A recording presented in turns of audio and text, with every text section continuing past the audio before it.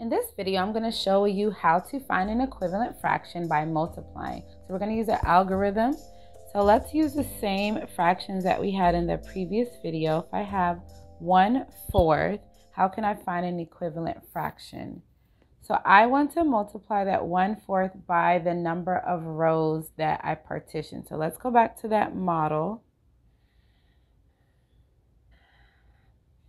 I'll move this up just slightly. So if we took that model and we had 1/4 shaded in, when I partitioned it into 2/2. So that's what I'm going to multiply my fraction by. I'm going to multiply it by 2/2. We also want to think of the amount we're multiplying by as a fraction that's equal to 1/2. So when your numerator and denominator match or are the same, that means it's equal to 1/2. You have two equal parts and both parts are shaded in. So we're going to multiply 1/4 times 2/2. We can also write it this way, where 1/4 times 2 is going to be our new numerator, and 4 times, I said 1/4, 1 times 2 is our numerator, and 4 times 2 is our denominator. So let's solve that. 1 times 2 is 2, and 4 times 2 is 8. Okay, so what if we multiplied 1/4 times 4/4? Again, 4/4 is equivalent to 1/2 because the numerator and the denominator are the same amount. So if we took that model again, and instead of halves, we have fourths, we have 4 partitions.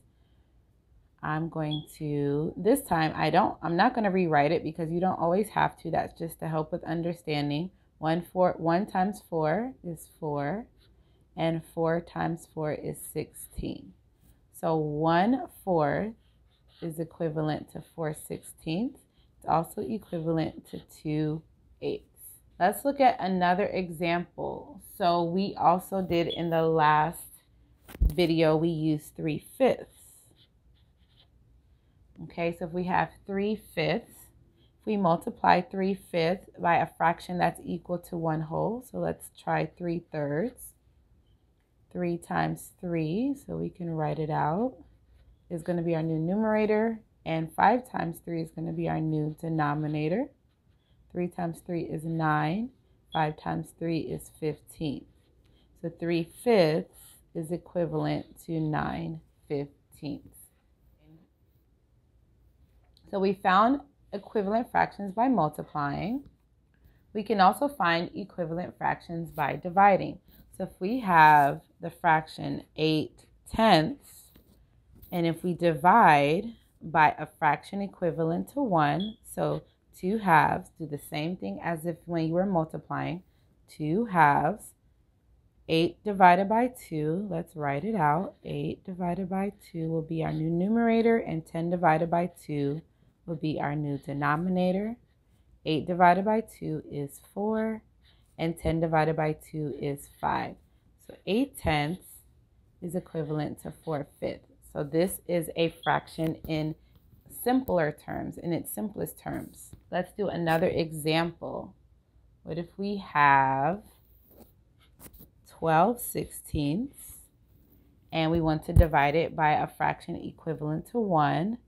So divided by 4/4. Again, our numerator and denominator match, so they're equivalent to 1/2. I'm not going to rewrite it this time.